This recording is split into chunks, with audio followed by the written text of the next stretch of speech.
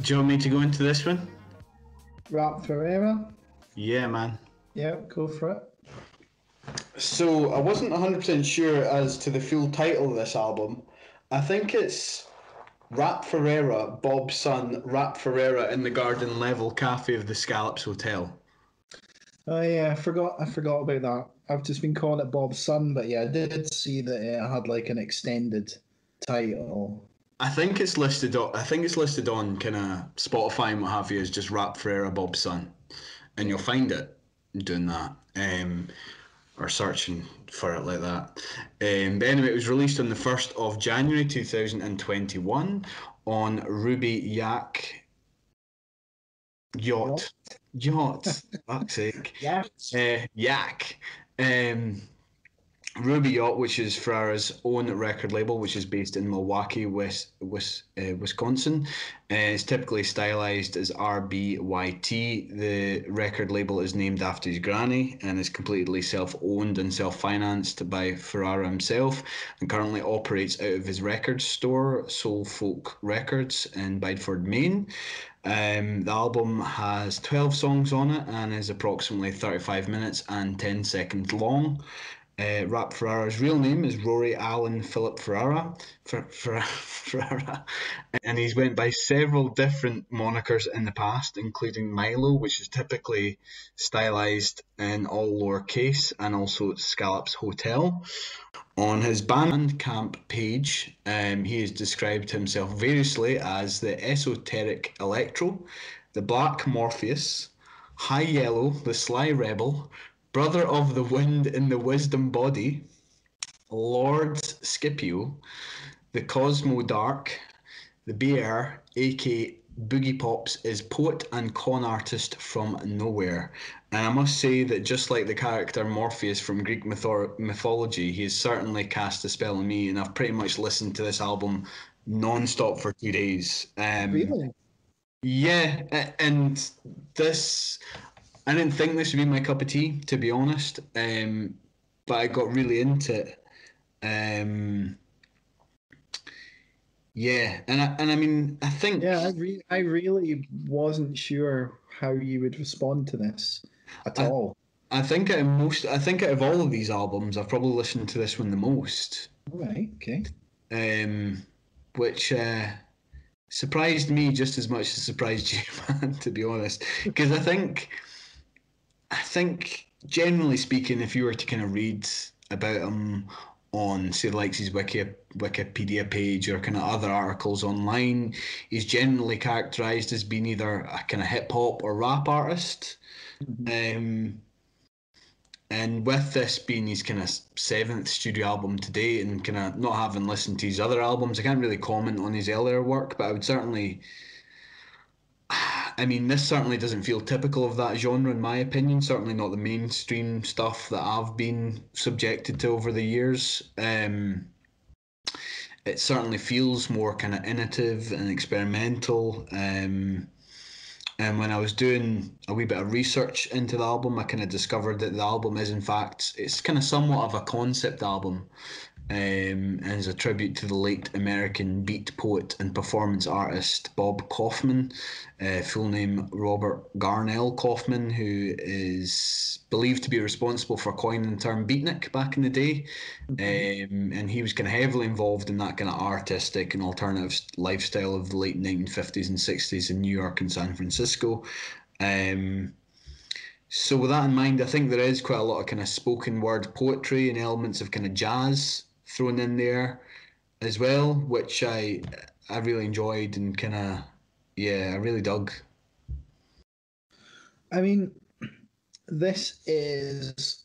I'm not hugely familiar with R.A.P Ferreira either. I think I'd heard like maybe one or two tracks. I mean, he had an album out last year, and I heard the track Doldrums from that, which is similar to the sort of stuff on here. It's like a laid back sort of jam, but I'm kind of familiar with this sort of scene. It's someone that gets referred to as like art rap sometimes. R.A.P. Okay. Um, so it's like you say, it's not like traditional hip hop so much, or like the stuff you might hear on the radio, that kind of sort of thing. No. So there's a band that I'm heavily into called Arm and Hammer, and they do sort of weird, dark, difficult to listen to hip hop, I suppose.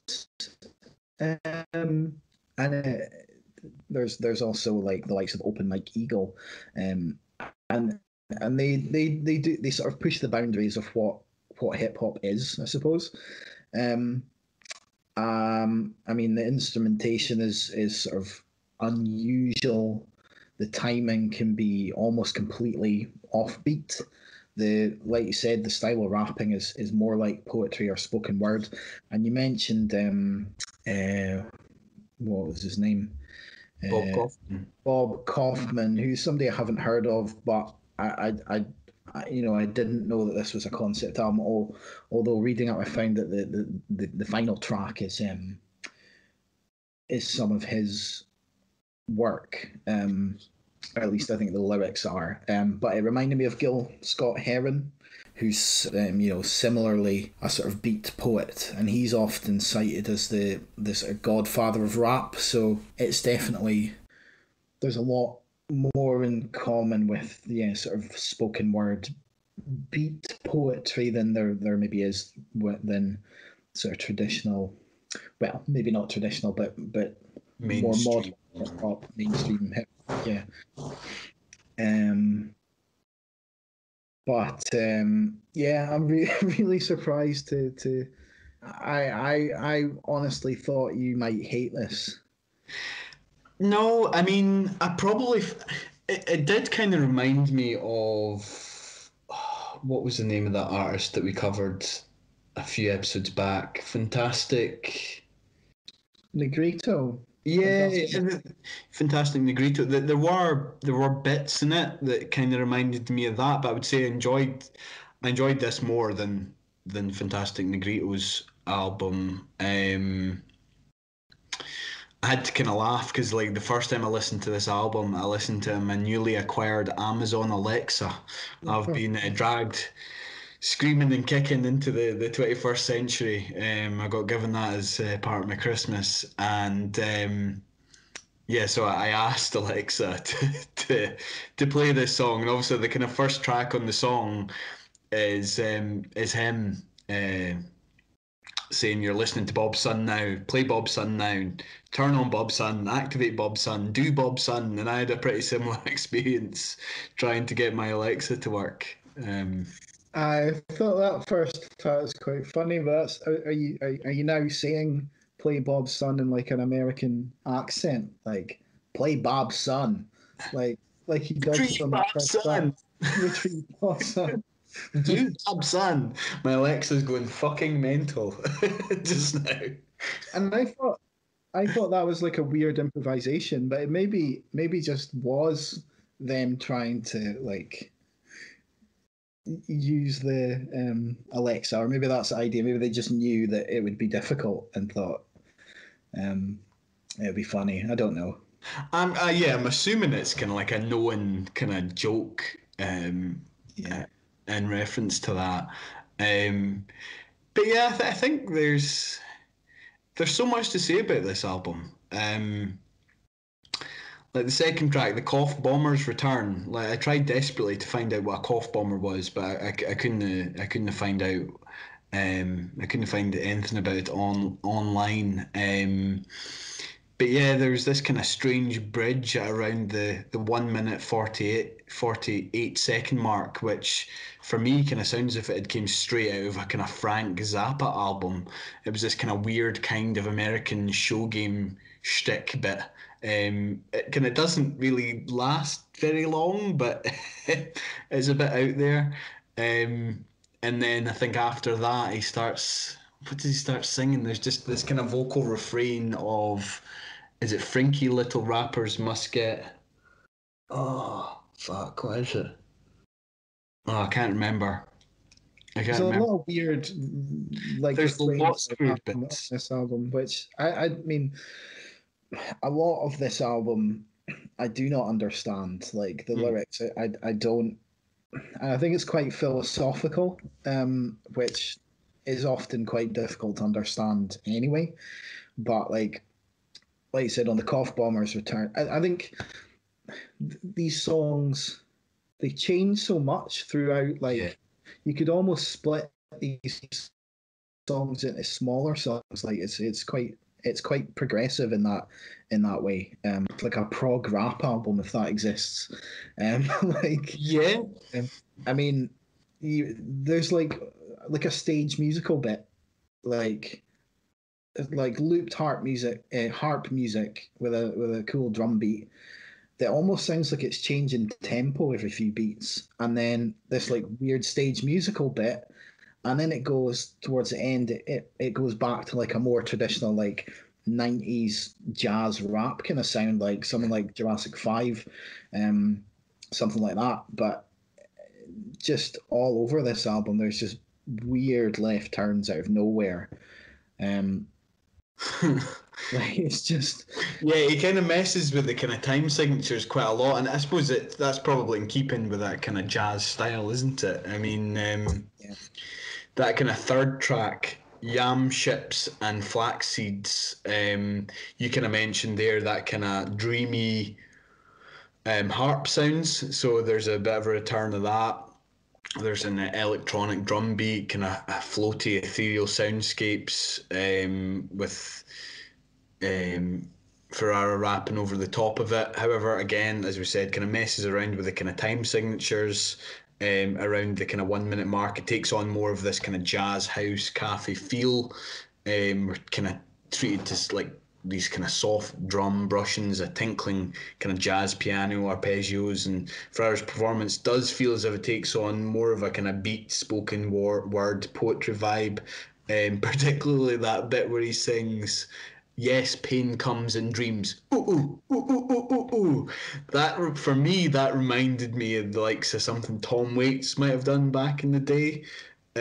So again, I suppose kind of keeping in with that idea of it kind of being a beat kind of poetry or performance art type of thing. And then it ends with this voice sample of someone saying, "My only defense against fate is color," yeah, which I discovered is a quote from a guy by the name of Larry Poons. That's apparently his real name, who's an American abstract painter. And I don't know that much about the quote. I couldn't find the context in which he said it. But as you mentioned, there's a lot of themes at play here. You mentioned it being quite a kind of philosophical number. And I thought that audio clip was quite an interesting segue into the next song on the album, which is track 4, which is, I don't know if I'm going to pronounce this properly, but Diogenes on the Auction Block, which opens with Ferrara rapping about stepping up to the auction block and declaring that if he was the type of slave you buy, sorry, he is the type of slave that you buy if you need a new master. I could wrap the blues backwards and around myself and tie it in the front like a karate belt. So I don't know. Larry Poons is a white guy, white American guy, but for me, it's for some reason I thought maybe that was a comment on ethnicity, and I just thought it was interesting that he then talks about being a slave in the next song, and that's why I said that I found it was quite an interesting segue between the two songs, or an interesting kind of bridge between the two songs yeah. I think it definitely takes on a different meaning in that sort of in that context context. for sure. Absolutely. Eh, Um, sorry, I really like the line that you read out, which is I high kick the moon out of its socket. Just think is really really cool. yeah. Um, Again, I don't know if the two are connected, but I'd never heard of Diogenes, what that meant, what that was. So I decided to do a wee bit of kind of reading into it.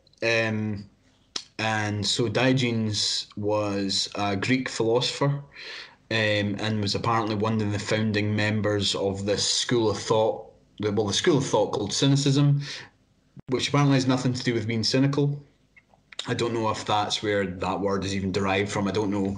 But it's in fact a school of thought which proposes that people must live by virtue and in line with nature, and that individuals may gain happiness through engaging in rigorous training and outwardly reject all conventional desires for wealth and property. And I thought that if you look at the kind of preceding lyrics, he kind of sings about high kicking the moon out of its socket, but then goes on to say that all my good times were pursued out of pocket. So I don't know if that was I'm sure it was intentional, but I'm not intelligent enough to kind of read more into other than that. But yeah, I certainly think that there's quite a lot of different themes and what have you being explored here. Yeah, I think so. A really complex album, but there are like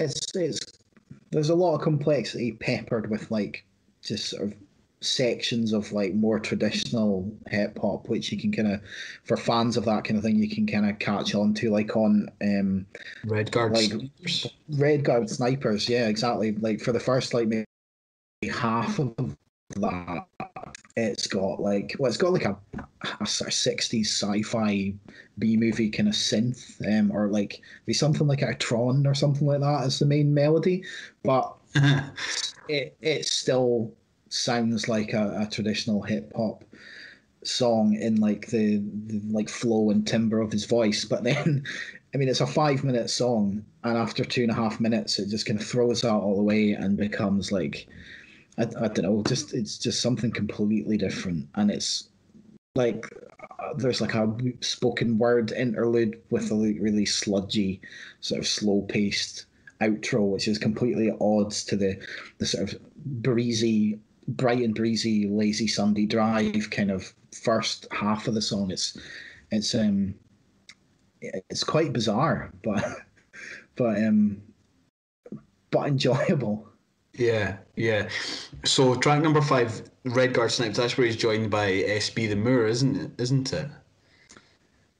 Yes, I think so. Who I mean, or is that?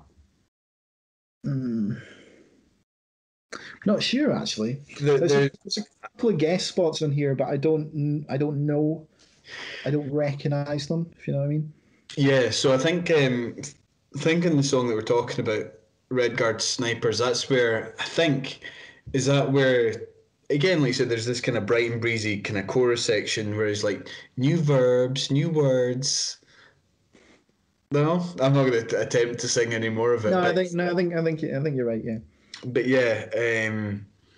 So that yeah, there are elements like that. Which I suppose fans of the kind of hip hop and genre are more likely to kind of sink their teeth into. Track number 6 for me, I quite enjoyed that as well. Kind of sips of Ripple wine. Kind of, it's interesting you were kind of talking about the kind of old fashioned kind of electronic sounds. I've described this as being kind of opening with this really groovy bass line and almost Knight Rider esque spiraling electronics. Yeah, I've said it's like a '70s cop show. Yeah, well, there we go. Feels a bit like that. Um, but that's fairly short lived, and then Ferreira starts rapping again. But again, he then starts messing about with the time signatures again. I can't remember if is this the same song. It's a really funny bit. Like I laugh. I don't know if it's in this song, but I laugh every time he sings it, where he's talking about leveling up. I'm pretty sure it's this song. You need to It is, yeah. leveling Yeah. up or something, which I just laugh every time I hear it. And yeah, there's another kind of inclusion of a kind of brief audio clip of another poet by the name of Ted Jones, introducing one of his poems, which I believe is, from what I've found, is a short from a movie called Jazz and Poetry by a guy called Louis Van Gasterton. Casterton from 1964, and then there's a return to his kind of rap, sort of Ferreira's rap slash poetry, and then it ends with that same recording of Ted Jones then going on to read that poem. And I'm pretty sure he says something along the lines of, if you see a man running towards you, speaking out loud, don't run in the opposite direction. He's a poet.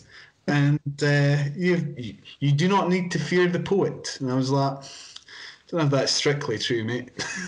It was a bit about this the guy saying, if you think you've got talent or something, it's like go over to those guys working in construction in the street, and when they're on their lunch break, read them some of your poetry, and if they like beat you up, you've no talent. But if they leave you alone, then maybe you should continue with this as a career. I mean, I'm butchering that entirely, but Well, it's no, but it's pretty much it. That's in the next song, Strength, which is it's probably my favorite track in the album.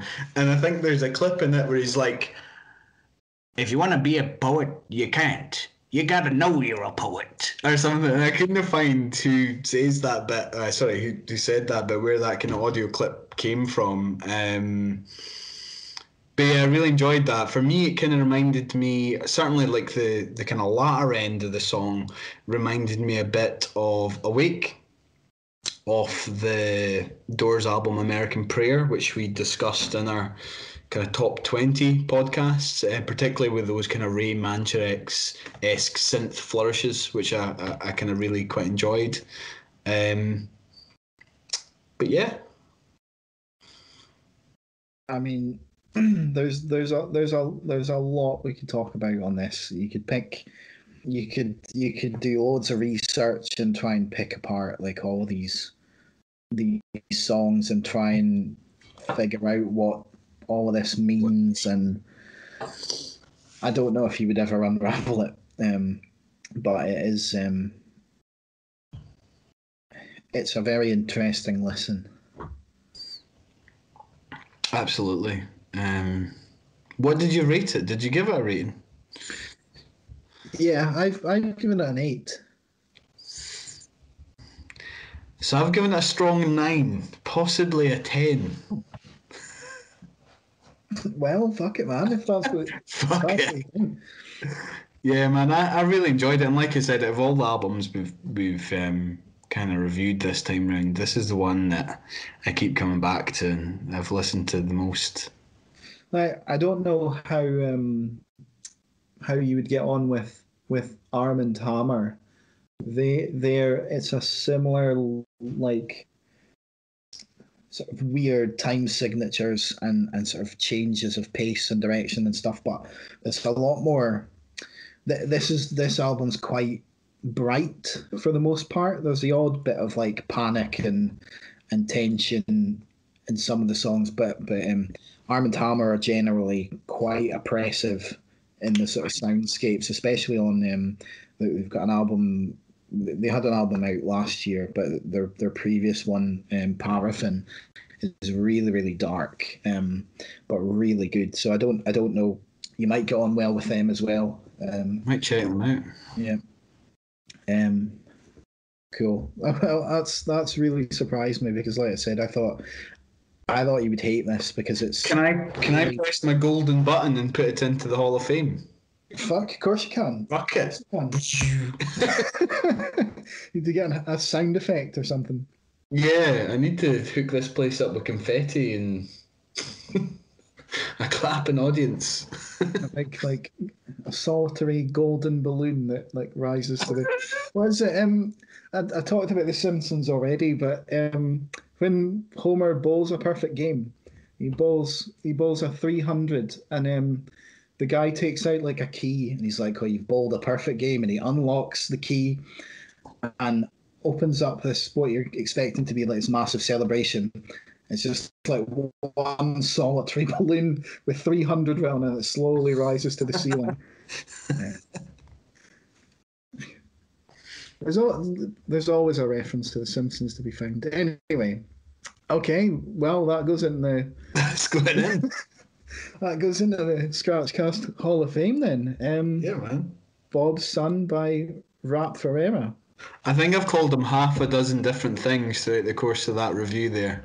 Well, he is. I mean, he's got Wow. like 5 different pseudonyms. I I think think I'm he just called him. mispronouncing his name though for the most part. I think he called him Black Morpheus. I think it's Black. Well, that's he describes himself as the Black Morpheus. Does he not On say It's Orpheus, isn't it? oh fuck, Because Morpheus is already black. yeah, he's from the Matrix. Yeah. Edit that back. So just say Black Orpheus, Black Orpheus. and then I will cut it out and put it in the right place.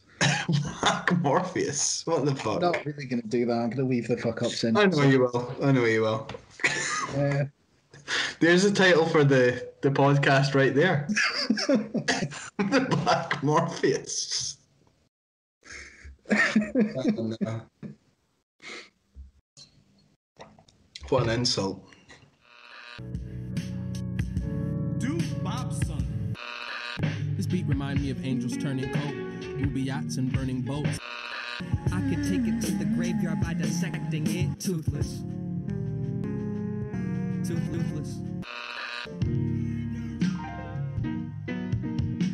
My only defense against fate is color.